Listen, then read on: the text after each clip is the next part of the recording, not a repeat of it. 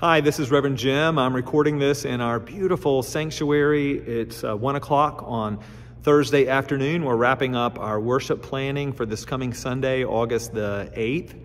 Our health and safety team, they've been guiding us through this pandemic, and our health and safety team leadership have just decided and asked me to communicate to the congregation that for this coming Sunday, August the 8th, we will have spoken responses.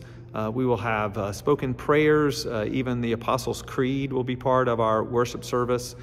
We will not have the congregation helping to sing the hymns, so no congregational hymns.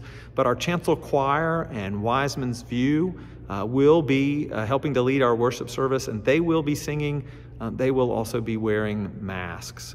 I know that this is a moving target.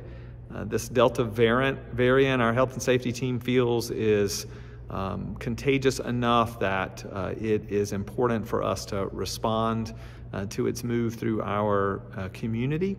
So I'm so grateful for the way that folks have been flexible. We have to be flexible again this coming Sunday. So we will still be encouraging everyone to wear a mask, although it is optional for those who have been vaccinated, but highly encouraged.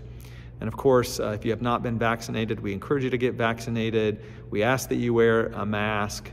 And so that's where we are for this Sunday. I look forward to seeing you in worship.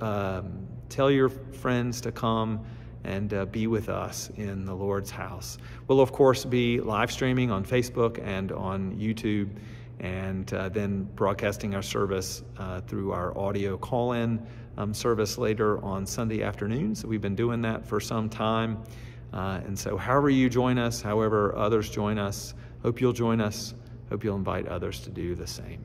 God bless you. Pray for our church and pray for this world.